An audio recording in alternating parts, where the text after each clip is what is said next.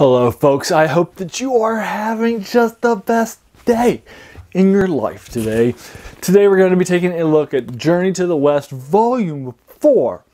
Yes, I finished it. 100 chapters, 2,319 pages later, 50 days later, because I was reading 2 chapters a day at a pace of about a chapter every half hour, and about an hour a day.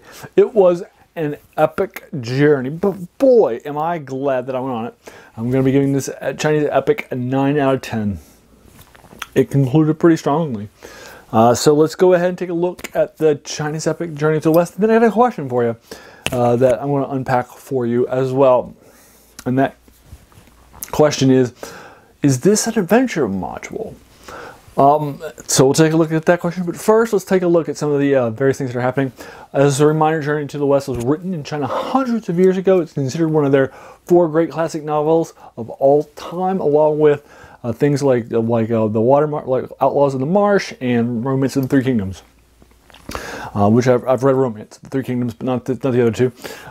Although I certainly may want to. Journey to the West was on my death queue. The other 2 are not on my death list, my bucket list, which I call my death queue.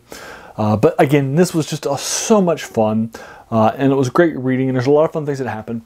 Basically, what's going to wind up happening is that you have a main character named Sanzang. He is a Tang priest from the Tang dynasty in China, and he is a priest in Buddhism, and he is setting out for a journey from China to the western part of India to Thunder Peak, where they'll ascend and find the western heaven. And there they're going to worship the Buddha and bring back these sacred scriptures from Buddha. And guarding him and going with him are 3 supporters. The first supporter is Sun Wangzong. This is the monkey, brother monkey, the great sage eagling heaven. He has a lot of powers. He's the most powerful of the 4, and he definitely has a lot of things going for him.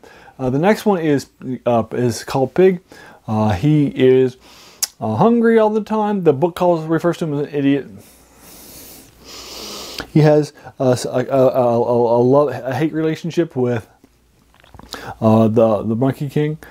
They're definitely in there too. He's a powerful guy. He's not as powerful as the Monkey King, but he's definitely a powerful magical guy. And then the third one is Friar Sand, and he's also another powerful guy. Although he's not powerful magic, he's definitely a fighter, if you will. And it's pretty powerful. And he has a demonic folding staff. Whereas the pig fights with a 9-pronged rake, and our main character, Brother Monkey, fights with with a gold-banded cudgel, which weighs thousands and thousands of pounds and can't be lifted by normal people. And so there's a lot of these fantastic feats that are happening. There's a lot of bad guys that they run into over the 16-year journey from China to Western India, and they run into demons, they run into spirits, they run into undead, they run into lots of demons, gods, fallen, celestial creatures, and that sort of thing. So it's pretty cool. And there's a lot of different ways. Although there are a few ways that happen multiple times, there's a lot of different things, and the encounters that they have typically, although there are a few exceptions here and there, are multiple chapters. So they're not just, hey, here's a bad guy for a chapter, here's a bad guy for a chapter, but they're multiple bad guys. Like, for example, there was one where there was a kingdom that had been taken over by a demon by a demon monk after the monk killed the previous king, and then took over the previous king's body, and then the king comes and finds out. The king's ghost will come and let our main character know, our main Tang priest, Sanzang, know, and then he'll let the disciples know. Then they'll go and rescue the town, and that's them against the king of the town is like a few chapters long, right? That story's not told in 1 chapter, in 10 or 15 pages long. Another one is where they come across a kingdom of women who get pregnant by drinking from a certain river, and can abort their pregnancy by drinking from a certain spring. And of course, some of the men drinking from the river, now they're pregnant. Pregnant monks, so much fun. So it's pretty fun to have this sort of these crazy things that are happening. But there are two concepts that happen multiple times. The first will happen when Sanzang gets captured, and sometimes Pig and Friar Sin will get captured along with him, and only Monkey will survive. And he'll get captured, because he is this pure guy. So the idea is that if you eat him, this pure person, you'll live forever.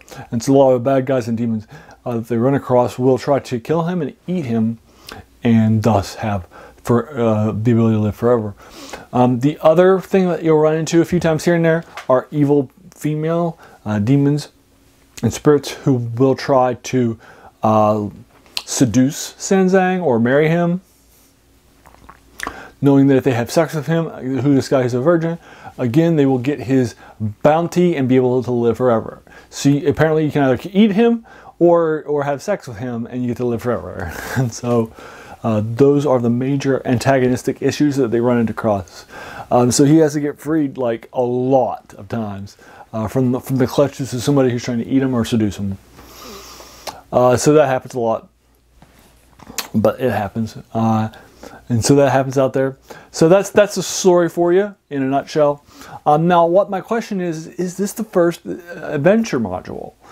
This is certainly well read. You're journeying from one place to another. You're encountering a lot of things along it. It definitely reads like an adventure campaign. Like you're going from one place to another. Along the way, you're having encounters. You are, running across demons. You're running across bad guys. You're running across undead. You're running across, monsters and animals like tigers. So there's a lot of the things that you're out there fighting against. You're fighting for the cause, you're fighting for what's right, and just the idea of this long epic journey from point A to point B that also includes a lot of different things along the lines. Again, it feels a bit like an adventure module that you might get from a role-playing game like Dungeons and Dragons. And so that's my key question here. If you've read Journey to the West, did you think of it as such? I would be more than happy to engage you with that further in the comments below. Just let me know if that take is something that resonates with you or not in the comments. And that's it. I'll go ahead and leave you to it.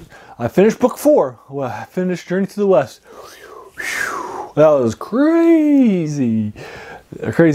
But I go ahead and be happy to talk with you about it if you've done so, or if you've read part of it, the first book. If you've taken the Journey to the West journey with me, I am more than happy to welcome you on the other side of this journey.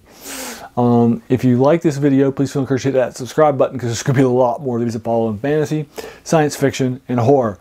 And then finally, hey, I just want to thank you for taking some time out of your day and investing it and watching my video. We all have so many things happening in our lives, right? And we're pulled in so many different directions. So the fact you spent this time with me is incredibly humbling, and I appreciate it. So thanks again, and have a great day.